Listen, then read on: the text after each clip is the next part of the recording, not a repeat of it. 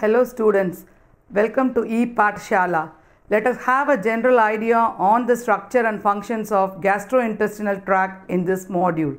Human beings build their body and obtain energy from other living organisms such as plants and animals by ingesting them.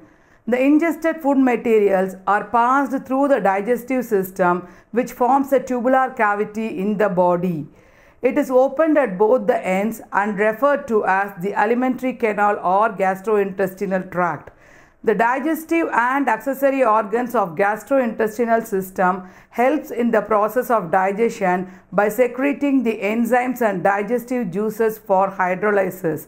The digested food materials are absorbed and transported to different parts of the body by the respective organs. The food materials transported gets metabolized and used for various cellular activities. With this background, it is essential to understand the anatomy and digestive system before knowing its mechanism. Objectives of this module. This module enables the learner to understand the structure of an alimentary canal and its associated organs, and to describe the functions of different parts of alimentary canal in digestion process. Coming to the organization of the digestive system, the human digestive system consists of the gastrointestinal tract and the accessory organs of digestion of complex food materials into simpler components which can be absorbed and assimilated into the body. Mouth. The gastrointestinal tract starts at the mouth, which is also known as oral or buccal cavity, and comprises several structures which aid in digestion. The mouth consists of vestibule and oral cavity proper. The area between teeth, lips and cheeks constitutes the vestibule, whereas salivary gland and tongue forms the oral cavity proper.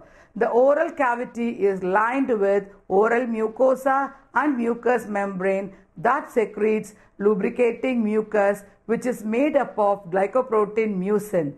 The roof of the mouth is known as palate, which separates oral cavity from the nasal cavity. The hard palate covers the roof of mouth and is formed by maxilla and palatine bones. It helps to facilitate the movement of food backwards towards the larynx. The soft palate, a muscular flap, occupies the back of the roof of mouth. It can be raised so as to shut off the nasal passage and prevent the airflow through nose. At the base of the soft palate is uvula, which prevents the food that is swallowed from passing into the nasal cavity. The lips are soft, fleshy folds of tissues that border the mouth, and it is covered interiorly with mucous membrane and exteriorly by skin. It also encompasses the upper and outer lip. Lateral to lips are the fleshy structures, the cheeks that forms the sides of the mouth.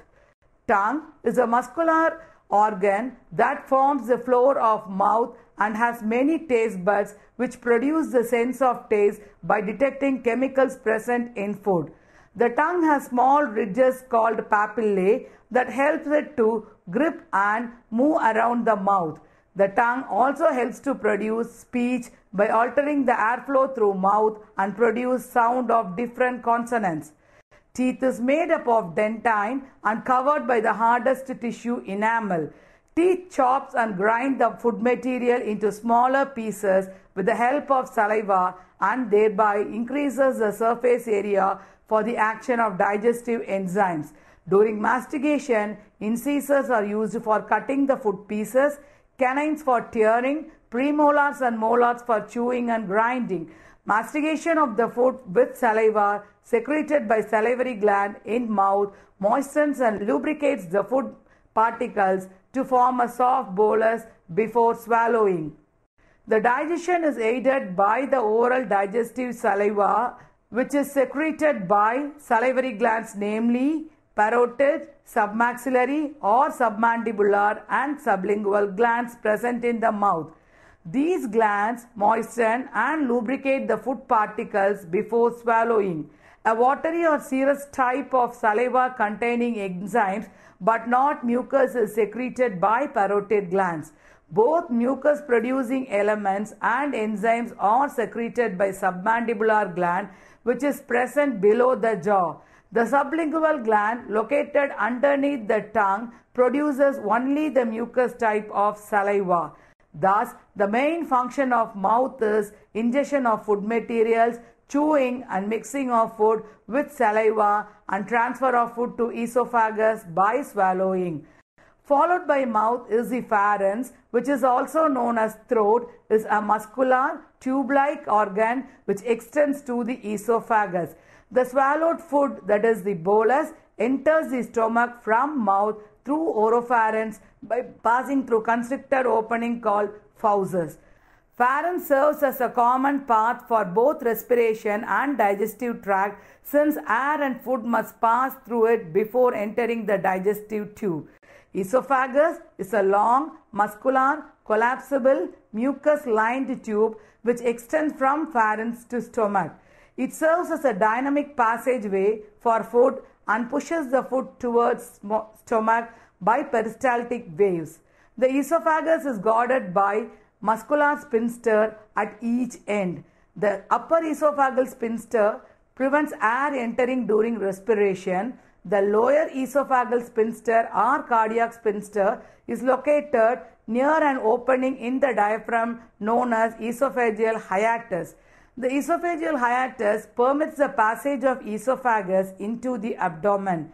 The junction between esophagus and stomach is controlled by lower esophageal sphincter, which stays constricted during swallowing and vomiting to prevent backflow of food materials from stomach to esophagus. Diaphragm. The thoracic cavity is separated from abdominal cavity by the muscular diaphragm. The duodenum is attached to the diaphragm by suspensory muscles which pave way for the easier passage of digestive materials through duodenojejunal flexure. Stomach. The stomach is an elongated pouch or sac-like organ located between the esophagus and small intestine. The curve formed by the upper right and lower left surface of the stomach is known as lesser or greater curvature respectively.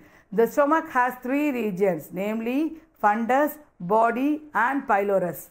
The fundus is the largest region of the stomach and is elevated above the level of esophageal opening. The body is the central part and pylorus is the lower portion of the stomach. The pylorus has two regions, namely the proximal antrum and distal pyloric canal, which ends in pyloric sphincter and opens into the duodenum. The junction between the body and the antrum is called incisura angularis. The wall of the stomach has four layers of tissue: a mucous lining, submucous layer, mucal layer, and a fibroserous layer. The innermost layer of gastrointestinal wall is the mucosa, which is made up of a linear mucous epithelium, a large loose connective tissue, laminar propria, and a thin layer of smooth muscles, muscularis mucosa. The submucosal layer is composed of connective tissues, blood vessels, lymph vessels, alveolar tissues, and Meissner's nerve plexus. It is thicker than mucosal layer, and the muscular layer is thick that wraps submucosa and contains myenteric plexus, which lies between the inner circular and outer longitudinal smooth muscles lining the muscularis. It regulates the movement of digestive tract and secretion. The outermost layer, serosa, is made up of connective tissues and peritoneum. It covers the stomach where vomenta are attached. The epithelial lining of the stomach is thrown into folds called ruggage, which are marked by depressions known as gastric pits. Below the level of gastric pits, particularly in the fundus and the body of stomach, numerous coiled tubular glands called gastric glands are present. These glands secrete gastric juice, which contains hydrochloric acid and digestive enzymes. The hydrochloric acid dissolves the particulate matter in food and particularly gets digested in the stomach by pepsin. Hydrochloric acid also kills the bacteria that enters along with the food, and few survive to colonize and multiply in gastrointestinal tract, mainly the large intestine. The entire surface of the stomach, gastric pits and gastric glands are covered by secretory cells, namely chief cells, which secretes enzymes of gastric juice, parietal cells which secrete hydrochloric acid, and intrinsic factors which binds to vitamin B12 to protect them from digestive juices and gets absorbed when they reach small intestine, and endocrine cells which secretes ghrelin, a hormone that stimulates the hypothalamus to increase appetite, and gastrin which influences the digestive function.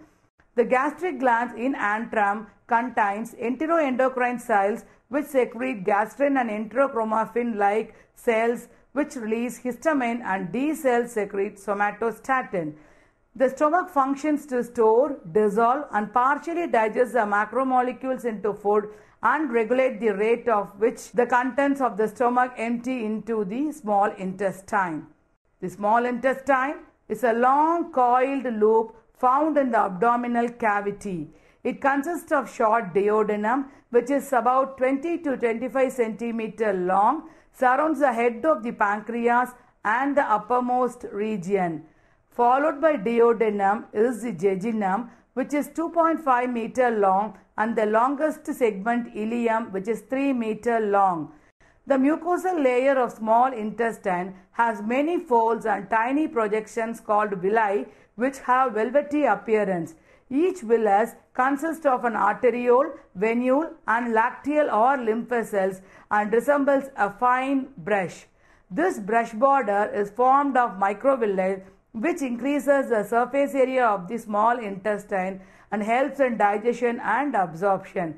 In villi and crypts, mucus secreting globate cells are found, where the intestinal crypts serve as a site of rapid mitotic cell division. At the base of each crypt, secretory cells produce enzymes that inhibit bacterial growth in small intestine. The small intestine, which is named as workhouse of digestion since nutrient absorption is higher in this region. The chyme mixes with the digestive secretions received from the pancreas and liver by peristaltic movement. The continuous breakdown of food material occurs in the duodenum, whereas the jejunum and ileum are mainly responsible for the absorption of nutrients into the bloodstream. A worm-like structure known as vermiform appendix is present at the posterior end of small intestine, which has no functional activity. The cecum is a pouch which marks division between small intestine and the large intestine. The cecum receives chyme from the ileum of small intestine and connects to the ascending colon of the large intestine. At this junction, there is a sphincter or valve, the ileocecal valve, which slows the passage of chyme from the ileum, allowing further digestion. It is also the site of appendix attachment. The large intestine bears the lowest part of the alimentary canal and noticeably larger than that of small intestine. It is a 5 to 7 foot long muscular tube that connects the small intestine to the rectum. The large intestine comprises the colon, rectum and anus, which bears the lower part of the alimentary canal and noticeably larger than the small intestine. Ileocolic sphincter is present at the junction between ileum and cecum, and no villi is present. Numerous mucus secreting globate cells are present, and it is divided into cecum, colon and rectum. The colon is divided into ascending, transverse, descending and sigmoid portions. The presence of intestinal mucus gland in the large intestine produces the lubricating mucus that coats the feces as they are formed. Uneven distribution of fibers in the muscle layer or longitudinal muscles are grouped into tape-like strips called the tinea coli. The circular muscles are formed into rings which produce pouch-like haustra between them. Thus, in the large intestine, undigested materials gets concentrated, the water and salts are absorbed and stored. The descending colon is followed by the rectum and 8-inch chamber that connects the colon to the anus. The rectum also serves as the reservoir for feces. The contraction of rectum relaxes the associated sphincter muscles to expel the fecus by defecation. The rectum opens into anus through anal canal. Anus is lined with pelvic floor muscles and the internal and external anal sphincter. The pelvic floor muscles creates an angle between the rectum and the anus which stops the stool from coming out when it is not supposed to.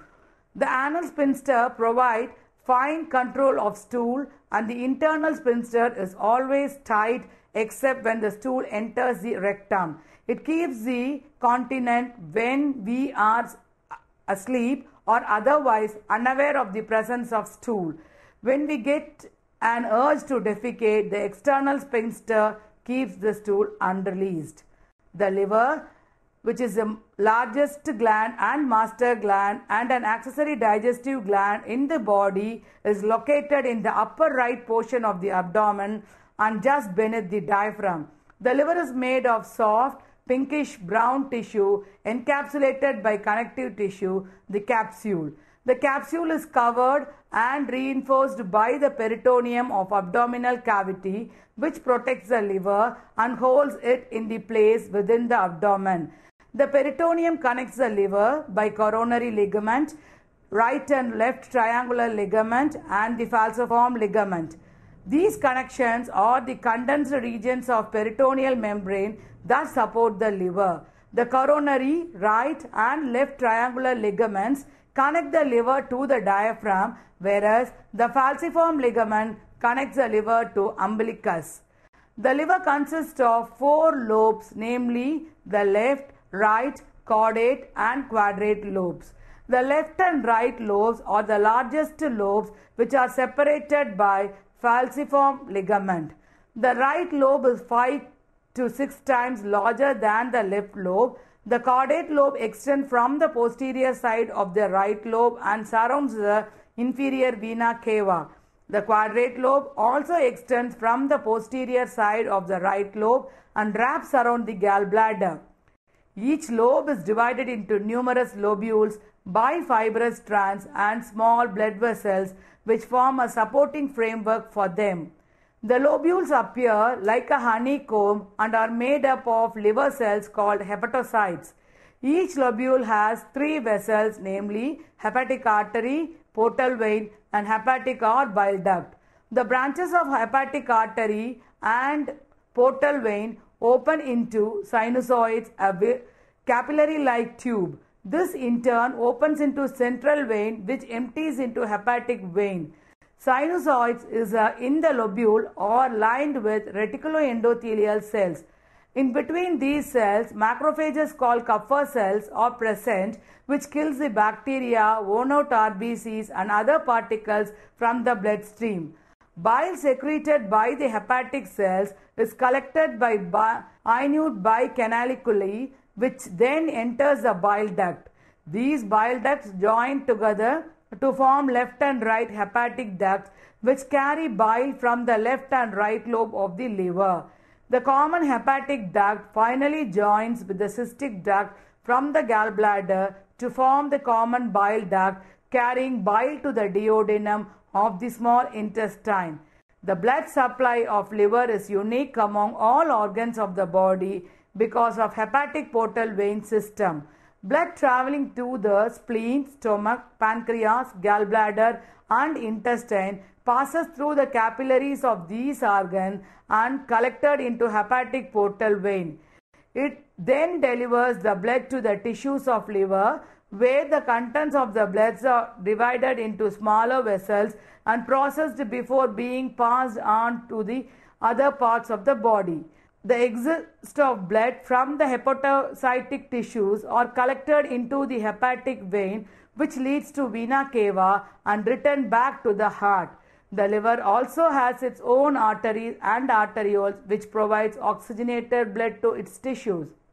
The liver, being the most vital organ of the body, performs many functions such as Detoxification of various substances metabolizes proteins, carbohydrates and fats, store iron, vitamin A, B12 and D, and also produces important plasma proteins and also serves as a site of hematopoiesis during fetal development. The gallbladder, which is a pear-shaped organ, lies beneath the liver. The wall of the gallbladder is composed of serous, muscular and mucous layer. It consists of three sections, namely fundus, body and neck.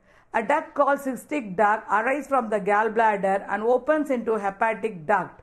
These two ducts join together to form a common duct called common bile duct, which opens into the duodenum along with pancreatic duct.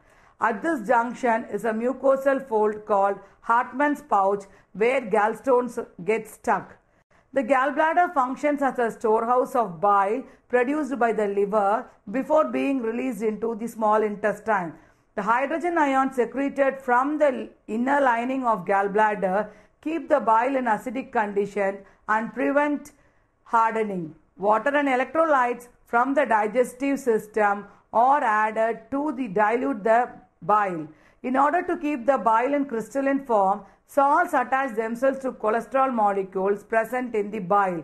When bile is released into the intestine, it helps in the digestion of fats by breaking down these larger particles into smaller ones. After the absorption of fat, the bile also gets absorbed and transported back to liver for reuse. Pancreas. The pancreas is an elongated and an accessory digestive gland located behind the stomach, which exhibits both endocrine and exocrine functions.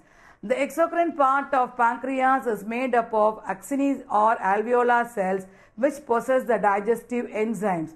A small duct arises from the lumen of each alveolus and they unite to form intralobular duct, which in turn joins to form the main duct of pancreas, the Wissens duct. The Wissens duct joins with common bile duct to form ampullae of water which opens into the duodenum. The pancreas plays an important role in digestion by secreting digestive enzyme found in the pancreatic juice. The beta cells of pancreas secrete insulin which control carbohydrate metabolism and alpha cells secrete glucagon. Thus, to ensure proper digestion and absorption of ingested food materials, the integration and coordination of the digestive organs and its activities are vital and necessary. The physical and chemical changes in the ingested food materials were brought in the oral cavity and the digested food materials were transported to different parts of the alimentary canal. The stomach, which aids in digestion, passes the digested food material to the small intestine where it gets absorbed and further metabolized. The process gets completed in large intestine where the undigested remnants are concentrated as feces and expelled out. Hence, the structure and gastrointestinal tract and its relationship are coupled with the functioning of other organs. The digestive efficiency of the organs in the digestion and absorption are very well related with the anatomy of the digestive system.